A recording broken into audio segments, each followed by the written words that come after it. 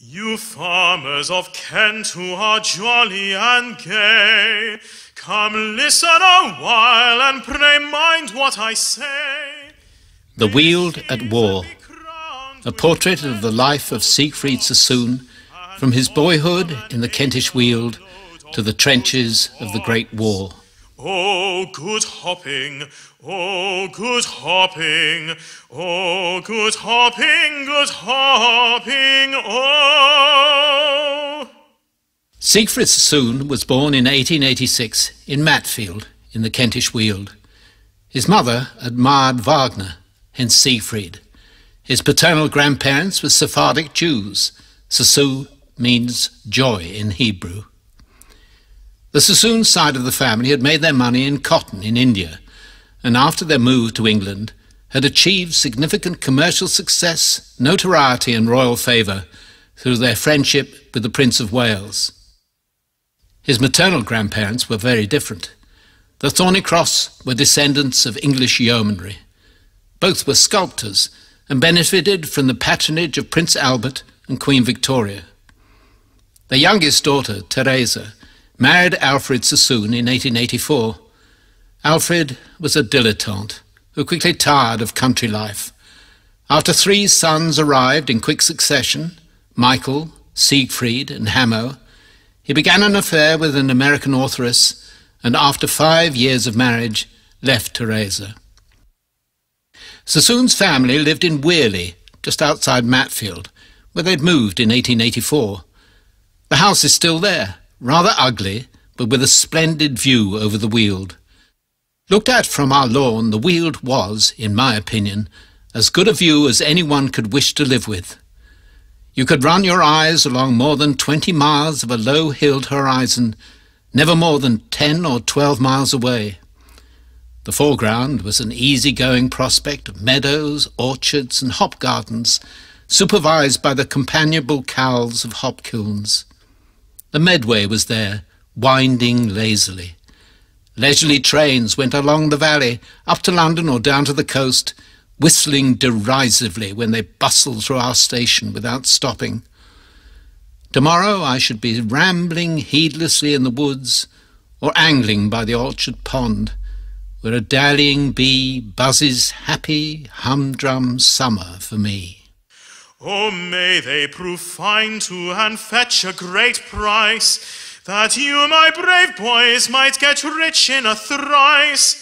For as ye are ever both hearty and free, success to you all for to fill you with glee. Sassoon's boyhood had 5 strong elements: cricket, horses, golf, music and poetry. He played cricket for Matfield, Brenchley and the Blue Mantles at the Neville Ground in Tunbridge Wells, rode with the Erridge Hunt, and from playing the 9-hole course at Lamberhurst, he moved on to play the best local courses. At the age of 9, he was given his first pony. I was full of tremulous elation when Dixon appeared proudly parading a very small black pony with a flowing mane and tail. I soon found myself on its back. My mother's agitated objections were rapidly overruled, and my equestrianism became an established fact. Grasping the pommel of the saddle with both hands, I was carried down the drive as far as the gate. The pony's movements were cautious and demure.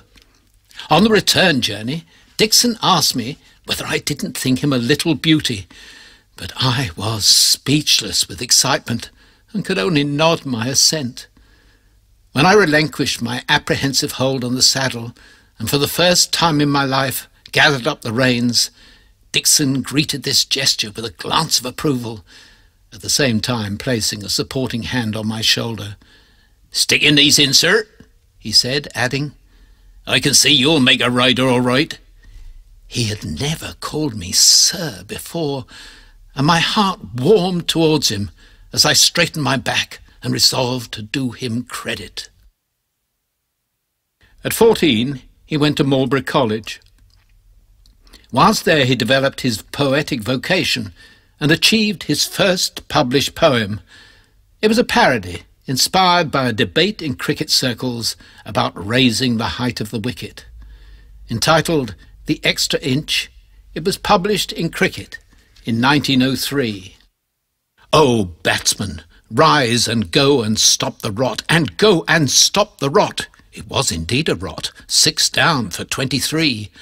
The batsman thought how wretched was his lot, and all alone went he. The bowler bared his mighty cunning arm, his vengeance-wreaking arm, his large yet wily arm, with fearful powers endowed. The batsman took his guard. A deadly calm had fallen on the crowd. "Oh, is it half volley or a long hop? A 7th bounce, long hop, a fast and fierce long hop that the bowler letteth fly?" The ball was straight and bowled him neck and crop. He knew not how or why. Full sad and slow pavilion wards he walked. The careless critics talked. Some said it was yorked, a half volley at a pinch. The batsman murmured as he inward stalked. It was the extra inch. Sassoon's life after leaving Marlborough seemed to epitomise the sunlit image of Edwardian England.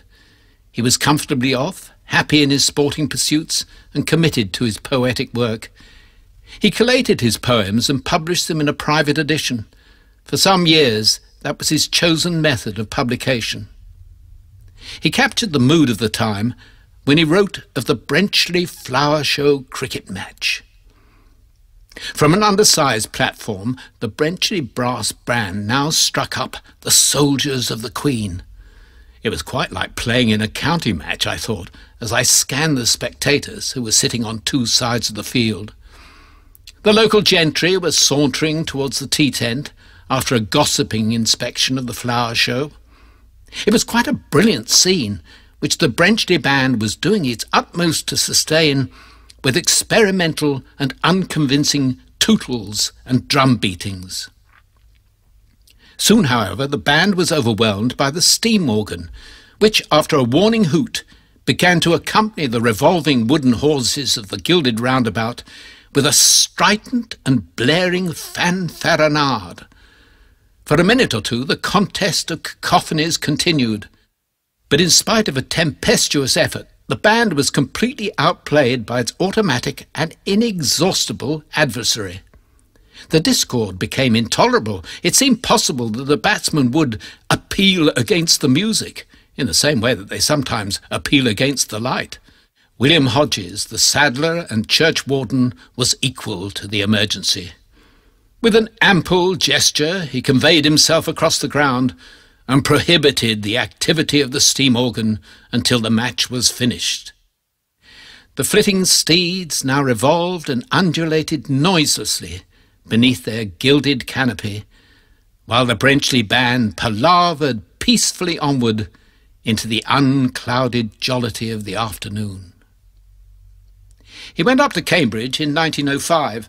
Starting initially in law, he switched to history, but academic work failed to engage him, and he came down in 1907 without taking a degree. The next 7 years were spent in poetry and sport and building up his private library of books. Sassoon was a social person, and one of his pleasures was dancing at balls held in the country houses in the area. I was an enthusiastic dancer, an earnest rather than volatile performer. With my patent leather pumps I never sat out anything, not even the lancers, and I was hard at it until the band had played its final bar. I still overhear the muffled thrum and throb of music from ballrooms 30 years ago, overhearing perhaps that blue Hungarian band, which we all thought so wonderful. Sassoon had continued to ride and journeyed to different hunts around the country.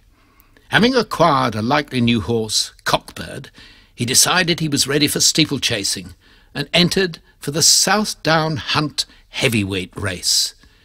His main competitor was gunner Major Brownrigg on Mikado.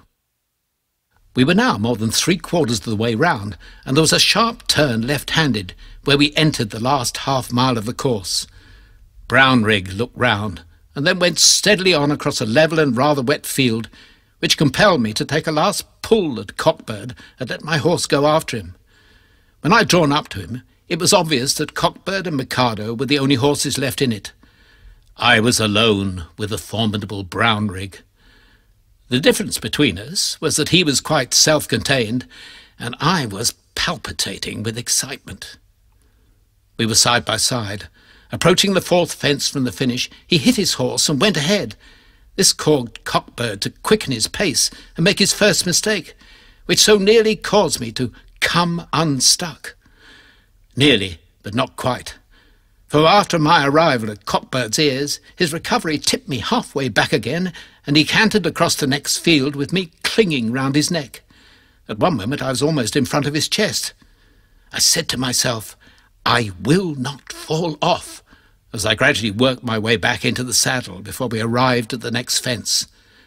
After that really remarkable recovery of mine, life became lyrical, beatified, ecstatic, or anything else you like to call it. To put it tersely, I just galloped past Brownrigg, nailed the last two fences, and won by 10 lengths. Needless to say that Dixon's was the first person I was aware of. His eager look and the way he said, "Well done," were beyond all doubt the quintessence of what my victory meant to me. As for Cockbird, he had become the equine equivalent of divinity. In 1914, as the likelihood of war increased, he decided to volunteer and took a medical. Immediately war was declared, he joined up, the first of the war poets to do so. There's a certain fellow everybody knows, to the very core he's British. We've all seen him toiling week by week, doing this and doing that for his daily keep. Suddenly he's heard that he was wanted to back up Tommy Atkins in the fray. Then, like a true-born Brit, he donned a soldier's kit, and so we doff our hats to him and say, bravo, bravo, British volunteer, gallant volunteer, give them all a cheer. How they nobly answer duty's call, ready to fight for Britain and for all. God bless them, patriotic to the backbone, leaving home and friends most dear. He'll be quite a big surpriser to the German Kaiser. Bravo, British volunteer. Initially, he was a trooper in the Sussex Yeomanry. I'd already been offered a commission, but how could I have accepted it when everybody was saying that the Germans might land at Dover any day? I was safe in the army, and that was all I cared about. In October, he broke his arm in a riding fall, and during his recovery, he decided to try for a commission, in the hope that he would get to the front quicker in the infantry than in the cavalry. He joined the Royal Welsh Fusiliers, and in April of 1915 went to the training depot at Litherland near Liverpool, and close to the Formby golf course. Litherland was an unattractive neighbourhood. The district was industrial. Half a mile away were the chimneys of Bryant's match factory. Considerably closer was a hissing and throbbing inferno which incessantly concocted the form of high explosive known as TNT. When the wind was in the east, the camp got the benefit of the fumes, which caused everyone to cough. Adjoining the camp was a large cemetery. Frequent funeral processions cheered up the troops. The surrounding country, with its stunted dwelling houses and dingy trees, disconsolate canal and flat root fields, was correspondingly unlikable.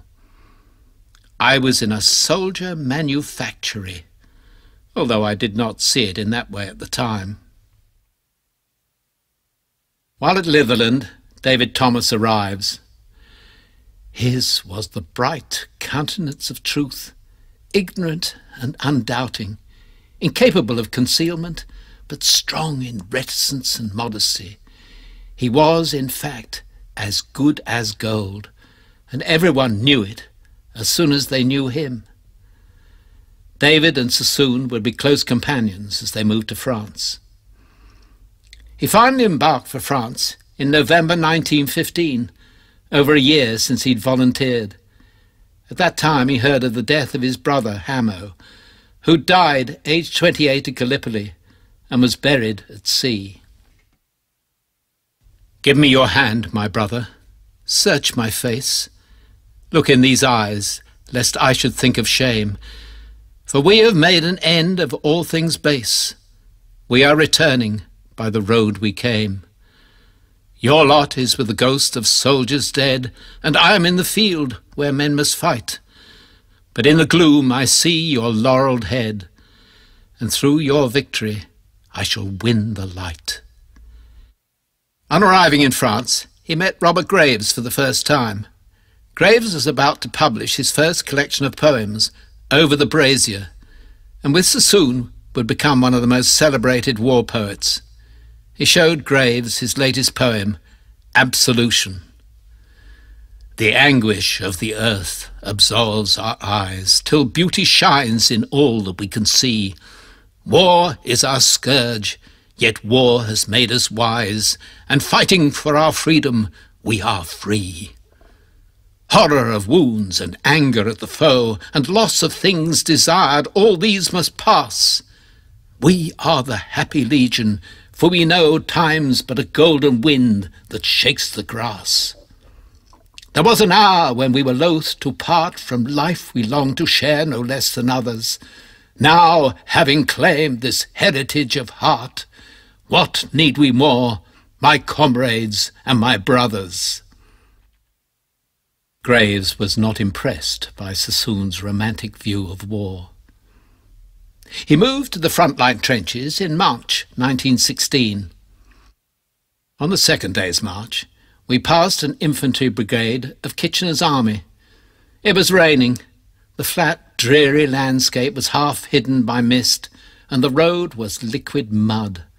4 after 4 they came, some of them wearing the steel basin helmets, which were new to the English armies then. The helmets gave them a Chinese look. Their faces looked sullen, wretched and brutal, as they sweated with their packs under glistening waterproof capes. Worried civilian officers on horses, younger-looking subalterns in new rainproof trench coats, and behind the grudging column, the heavy transport horses, plodding through the sludge, straining at their loads, and the stolid drivers munching, smoking, grinning, yelling coarse jibes at one another. It was the war all right, and they were going in the direction of it. Come to the cookhouse door, boys, sniff at the lovely stew. Who is it said the Colonel gets better grub than you? Any complaints this morning? Do we complain? Not we!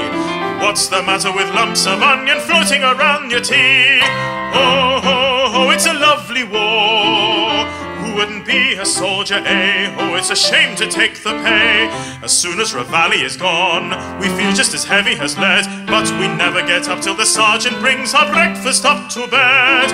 Oh, oh, oh, it's a lovely war. What do we want with eggs and ham when we've got plum and apple jam? Form 4's right turn, how do we spend the money we earn? Oh, oh, oh, it's a lovely war. Initially, Sassoon was not in the trenches, having been made transport officer, and his mood was still optimistic. It took only a few more weeks of the reality of trench warfare for his view to change.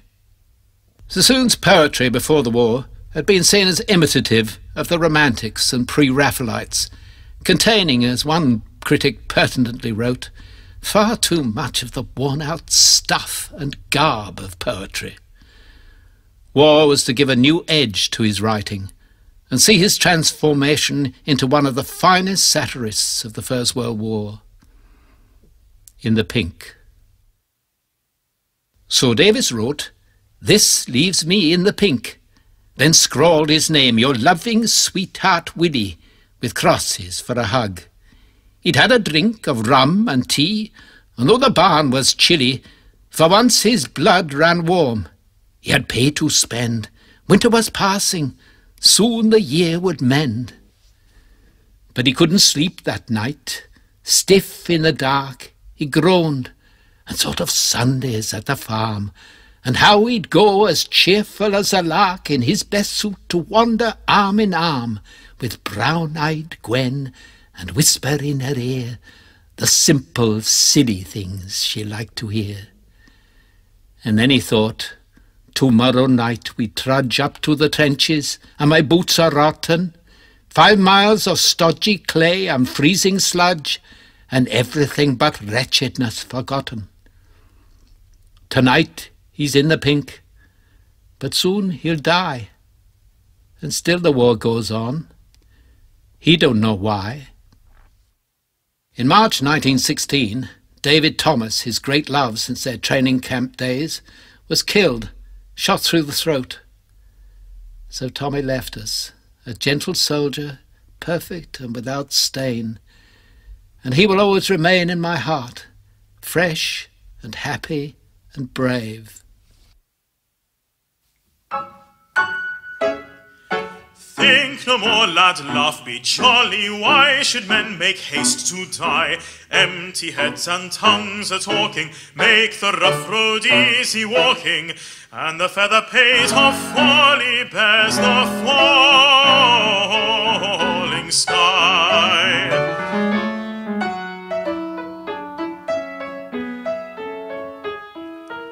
Oh, 'tis jesting, dancing, drinking, spins the heavy world around.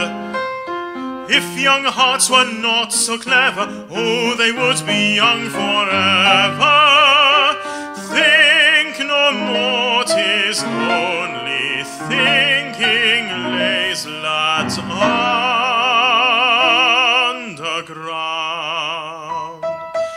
Think no more, lad, laugh, be jolly. Why should men make haste to die? Empty heads and tongues are talking, make the rough road easy walking, and the feather pate of folly bears the falling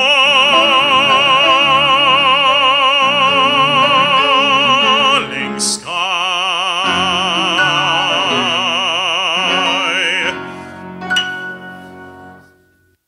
The impact of this loss, the death of his brother, and the constant pressure of war changed Sassoon. I'd more or less made up my mind to die. The idea made things easier. In the circumstances, there didn't seem to be anything else to be done. He went into the front-line trenches a week later. Discounting personal safety, he would go under the wire at night into no man's land, searching for prey. His aim with the grenade was accurate, thanks to his cricket skills. His behaviour earned him the title Mad Jack. After a training break, he returned to the front, and when a raiding party failed, he went out to rescue one of his men, O'Brien. The bombing and rifle fire had slackened when I started out to look for him. Bullets hit the water and little showers of earth pattered down the banks. Pawing the loose earth and dragging my legs after me, I worked my way round the crater. O'Brien wasn't there, so I got across into the other one, which was even more precipitous and squashy. Down there I discovered him.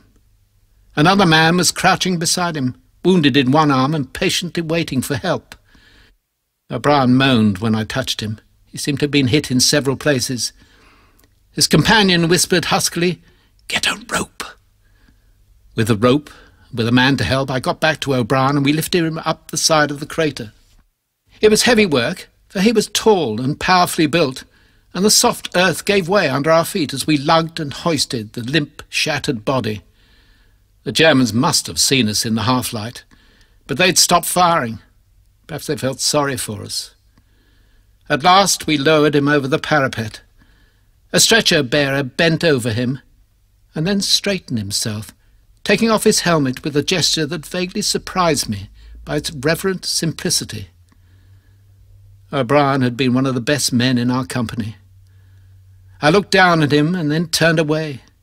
His face was grotesquely terrible, smeared with last night's burnt cork, the forehead matted with a tangle of dark hair.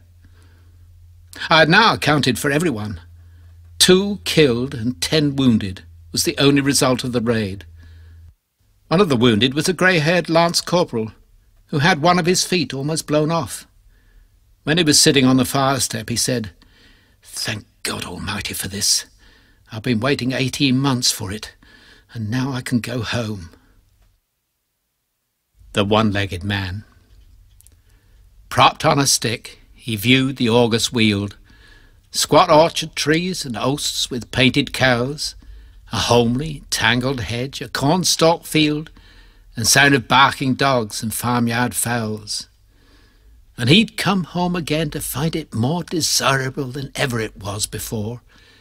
How right it seemed that he should reach the span of comfortable years allowed to man, splendid to eat and sleep and choose a wife, safe with his wound, a citizen of life. He hobbled blithely through the garden gate and thought, thank God they had to amputate. Sassoon was awarded the Military Cross for conspicuous gallantry during a raid on the enemy's trenches. He remained in action for 1.5 hours under rifle and bomb fire, collecting and bringing in the wounded. Owing to his courage and dedication, all the killed and wounded were brought in.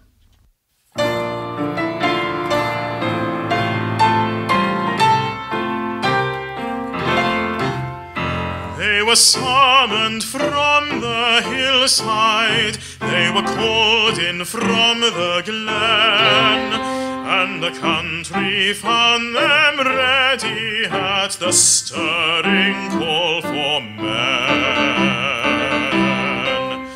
Let no tears add to their hardship as the soldiers pass along, and although your heart is breaking, make it sing this cheery song.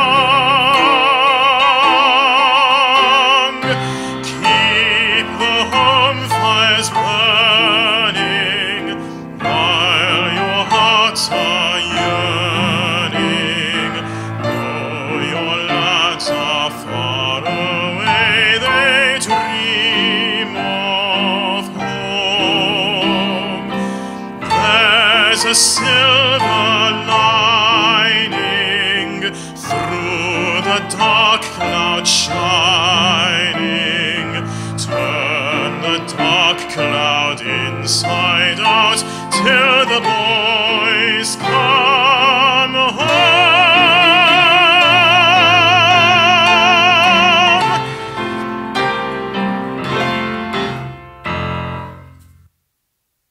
On July the 1st, 1916, the Battle of the Somme began at Carnoy. Down in the hollow there's the whole brigade, camped in 4 groups. Through twilight, falling slow, I hear a sound of mouth organs, ill played, and murmur of voices, gruff, confused, and low. Crouched among thistle tufts, I've watched the glow of a blurred orange sunset flare and fade, and I'm content. Tomorrow we must go to take some cursed wood. Oh, world God made. In mid-July he met up again with Graves. In the German counter-offensive, Graves was seriously wounded, but it was reported to Sassoon that Graves had been killed. The battle continued. In one attack, the man next to him, Lance Corporal Kendall, was shot through the head by a sniper. Sassoon decided to settle that sniper. If I'd stopped to think, I shouldn't have gone at all.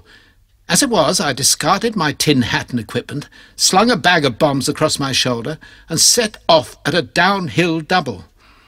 While I was running, I pulled the safety pin out of my Mills bomb. My right hand being loaded, I did the same for my left. I was halfway across, and not so reckless as I'd been when I started. I was even a little out of breath as I trotted up the opposite slope. Just before I arrived at the top, I slowed up and threw my 2 bombs. Then I rushed at the bank, vaguely expecting some sort of scuffle with my imagined enemy. I had lost my temper with the man who'd shot Kendall. Quite unexpectedly, I found myself looking down into a well-conducted trench with a great many Germans in it. Fortunately for me, they were already retreating. It did not occur to them that they were being attacked by a single fool, and Firmby, with presence of mind which probably saved me, had covered my advance by traversing the top of the trench with his Lewis gun. I slung a few more bombs, but they fell short of the clumsy field-grey figures, some of whom had turned to fire their rifles over their left shoulder as they ran across the open towards the wood, while a crowd of jostling helmets vanished along the trench. Idiotically elated, I stood there with my finger in my right ear and emitted a series of "Yo-hollos!" In late July he was taken ill and was carried to the Red Cross hospital. A genial doctor came along and had a look at me. He had a newspaper in his hand as he glanced at the descriptive chart behind my bed. My name caused him to consult the Times. "Is this you?" he asked. Sure enough, my name was there in a list of military crosses which chanced to have appeared that day. The doctor patted me on the shoulder and informed me that I should be going across to England next day. Good luck had wangled me home. After the hell of the Somme, he recuperated at Somerville College, Oxford, now a hospital, and discovered that Graves was, after all, alive. During his convalescence, his views on the war hardened. In France, in the 4 months since July, 419,654 men had been killed or wounded. He was taken up by Lady Ottilie Morel, whose home, Garsington Hall, was a refuge for conscientious objectors. There he would meet leading pacifists such as Bertrand Russell and Lytton Strachey, and the milieu strengthened his resentment of the patriotic suppression of the reality of the Western Front. Hearing claims that German peace overtures had been turned down, he felt a growing need to protest. His poetry, increasingly satirical, expressed his mood. The bishop tells us, "When the boys come back, they will not be the same, for they'll have fought in a just cause. They lead the last attack on Antichrist. Their comrades' blood has brought new right to breed an honourable race. They have challenged death and dared him face to face." "We're none of us the same," the boys reply, "for George lost both his legs and Bill's stone blind. Poor Jim's shot through the lungs and luck to die, and Bert's gone syphilitic. You'll not find a chap who served that hasn't found some change." And the bishop said, "The ways of God are strange."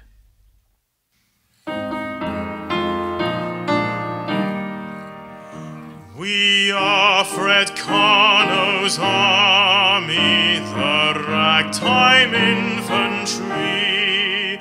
We cannot fight, we cannot march, what earthly use are we?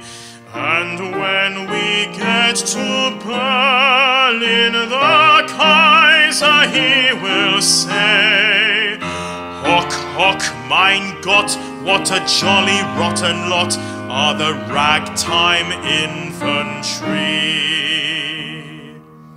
He and Graves were reunited.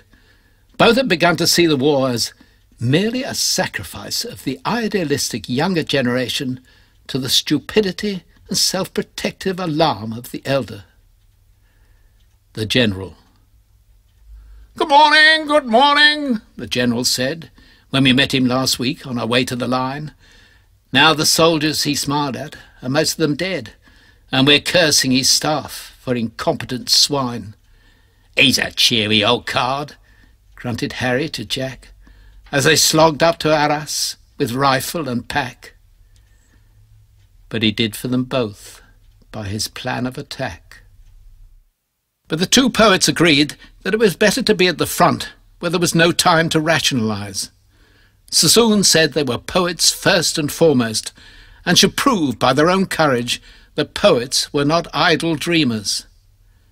They were both past fit for duty, and assembled at the Litherland depot in December 1916. Sassoon's return was delayed until February, when he travelled to the infantry base at Rouen.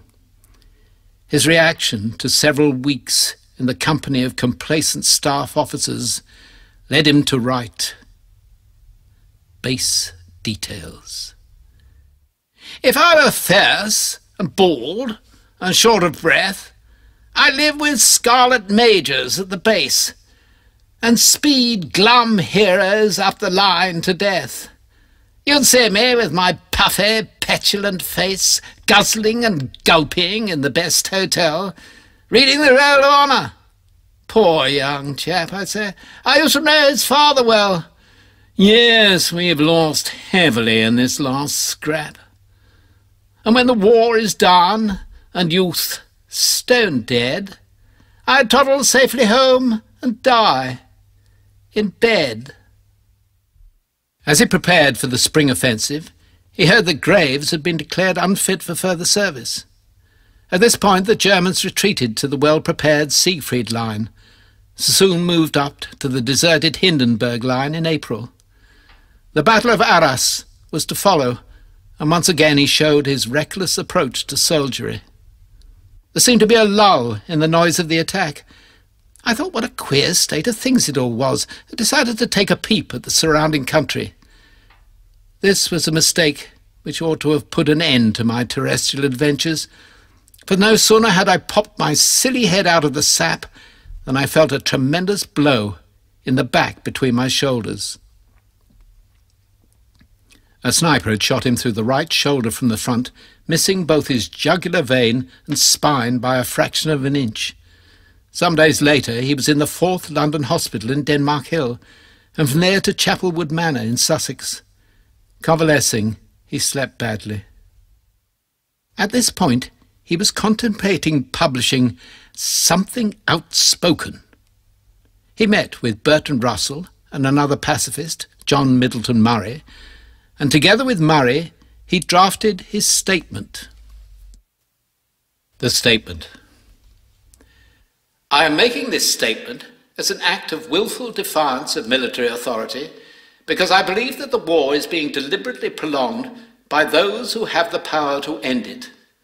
I am a soldier, convinced that I am acting on behalf of soldiers.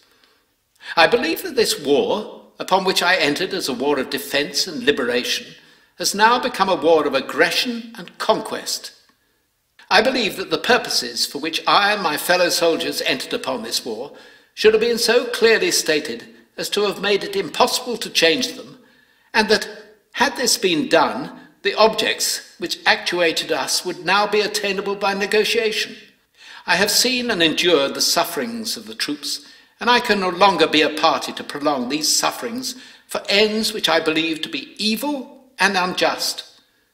I am not protesting against the conduct of the war, but against the political errors and insincerities for which the fighting men are being sacrificed. He delayed sending out his statement. He was due back at Litherland on June the 27th, but had no intention of reporting then, since part of his protest was to refuse to serve in the army. He would wait until summoned. The telegraph came on July the 4th to report immediately. He responded by sending his statement to his commanding officer, who he felt should see it first, together with a private letter expressing the greatest possible regret.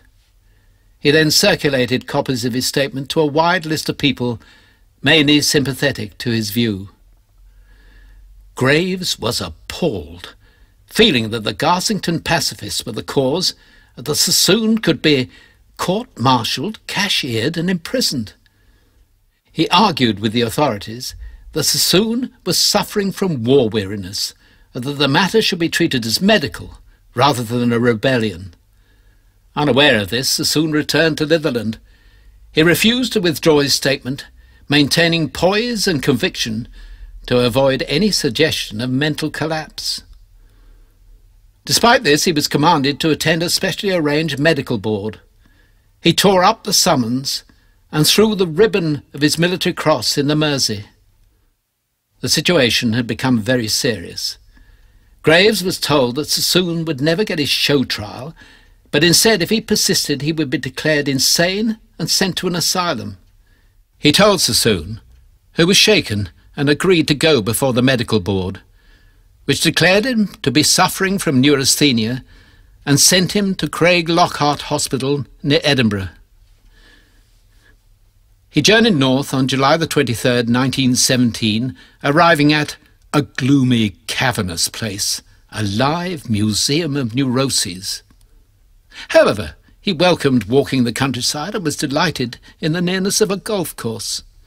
He read, made notes for poems, and generally relaxed in what he called Dottyville. On July the 30th, an MP, Lee Smith, rose in the Commons and read out the statement. Next day it was national news. Sassoon began to be treated by W.H.R. Rivers, a doctor and psychologist. Rivers recognised that Sassoon was emotionally and intellectually immature, or as Sassoon described himself, a shy and callow youth. This at 30 years of age. His Mad Jack period could be seen as adolescent, bravado rather than bravery. His 4 months at Craig Lockhart were creatively positive, and by the end of his stay he produced the bulk of his next volume of war poetry, Counterattack. Of his companions in the hospital he wrote, "Survivors. No doubt they'll soon get well. The shock and strain have caused their stammering, disconnected talk. Of course they're longing to go out again, these boys with old scared faces, learning to walk. They'll soon forget their haunted nights, their cowed subjection to the ghosts of friends who died, their dreams that drip with murder, and they'll be proud of glorious war that shattered all their pride. Men who went out to battle, grim and glad, children with eyes that hate you, broken and mad."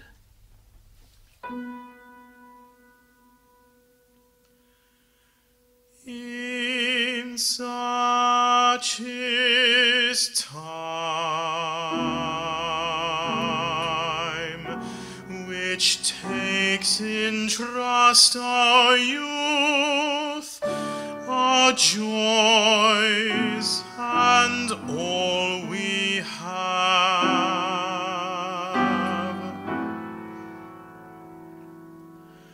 and pays us but with age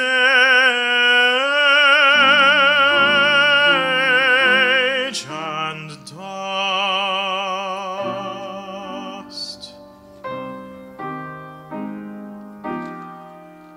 Who in the dark and silent grave, when we have wandered all our ways, shut up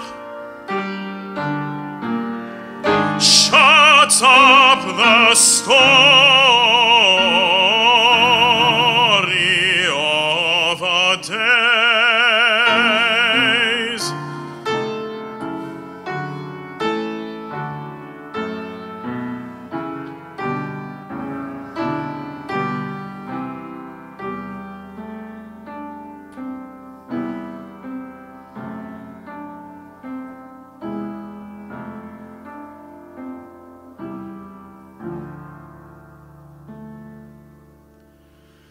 But from his earth,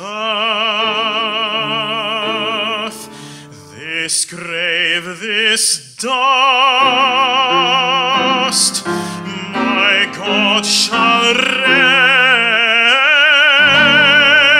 me up, I trust.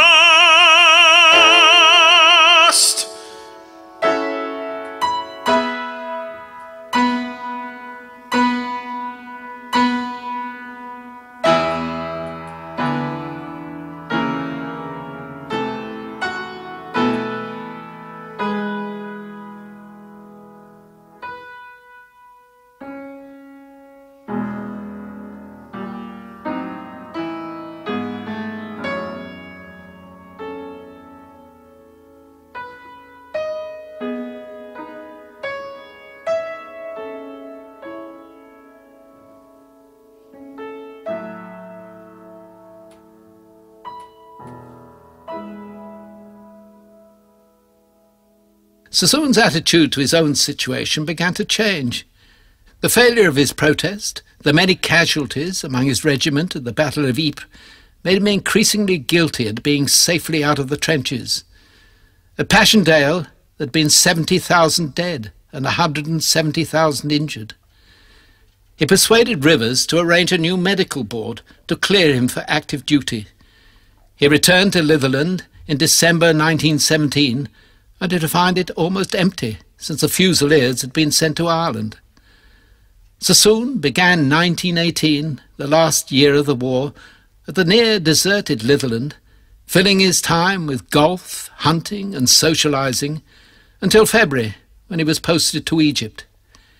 There life was routine, with the main task to repair roads. The monotony was relieved by a concert party.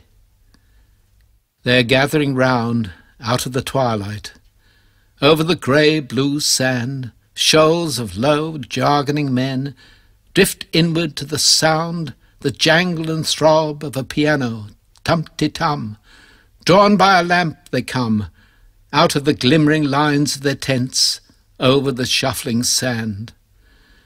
Oh, sing us the songs of our own land, you warbling ladies in white.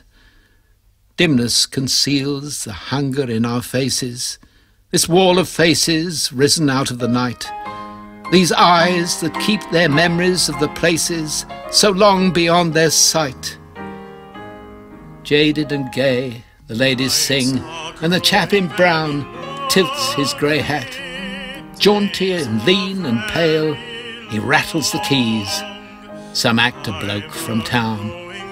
God send you home, and then a long, long trail. I hear you calling me, and Dixieland. Sing slowly, now the chorus, one by one. We hear them, drink them, till the concert's done. Silent, I watch the shadowy mass of soldiers stand. Silent, they drift away over the glimmering sand. There's a long, long trail winding into the land of my dreams, where the nightingales are singing and the white moon beams. There's a long, long night of waiting until my dreams all come true, till the day when I'll be going down that long, long trail with you.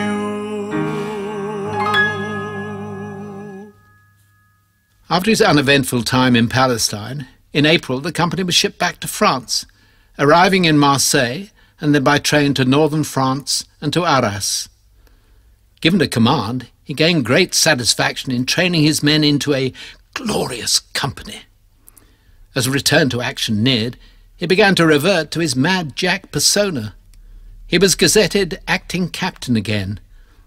As his company moved up to the front, his anti-war poems collection, Counterattack, was published. Almost all the poems were fiercely critical of the war, but public opinion had moved with him, and his attitude was widely shared by the British Army of 1918. Back in action, Sassoon was in fighting mood, constantly venturing out at night into no man's land, despite orders to remain within the Loire. I was tired and overstrained, and my old foolhardiness was taking control of me. After a raid on a machine gun nest, he was still in no man's land when the sun came up. Visible to his own side, but not to the Germans, he took off his steel helmet and stood up to survey the German lines. He felt a terrific blow to his head. He had been grazed by a bullet fired by one of his own sentries. Friendly fire, as we now call it. Although only a flesh wound, it was the end of Sassoon's soldiering. He returned to England on July the 18th. In hospital he battled fever, infection and sleepless nights. When eventually recovered, he found himself a society hero and in the company of the Sitwells, T. Lawrence, Noel Coward, and in talks with Winston Churchill and visits to Thomas Hardy. Finally the war ended at 11 a.m. on the 11th day of the 11th month. This is now the annual Day of Remembrance, held at the cenotaph built in 1920.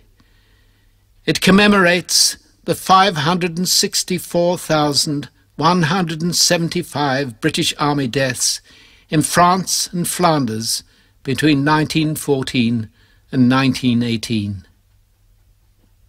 Seeing it, Sassoon wrote, "At the cenotaph. I saw the Prince of Darkness with his staff standing bareheaded by the cenotaph. Unostentatious and respectful, there he stood and offered up the following prayer. Make them forget, O Lord, what this memorial means. Their discredited ideas revive. Breed new belief that war is purgatorial, proof of the pride and power of being alive. Men's biologic urge to readjust the map of Europe, Lord God of hosts, increase. Lift up their hearts in large, destructive lust, and crown their heads with blind, vindictive peace." The Prince of Darkness to the cenotaph bowed, and as he walked away, I heard him laugh. On March the 11th, 1919, the London Gazette announced, "Lieutenant, Acting Captain S.L. Sassoon, M.C., relinquishes his acting rank, is placed on the retired list on account of ill health caused by wounds, 12th of March, 1919, and is granted the rank of captain." After serving from the outbreak in 1914, Siegfried's war was over. He died in 1967 at the age of 80.